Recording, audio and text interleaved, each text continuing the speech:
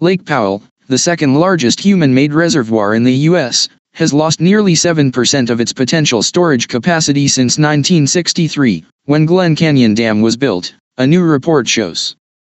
In addition to water loss due to an intense multi-year drought, the U.S. Geological Survey and the Bureau of Reclamation report found, Lake Powell faced an average annual loss in storage capacity of about 11 billion gallons per year between 1963 and 2018.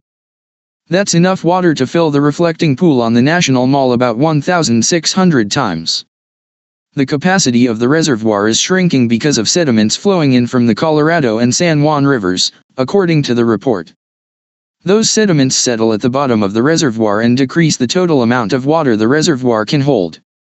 As of Monday, Lake Powell was around 25% full, according to data from the Bureau of Reclamation.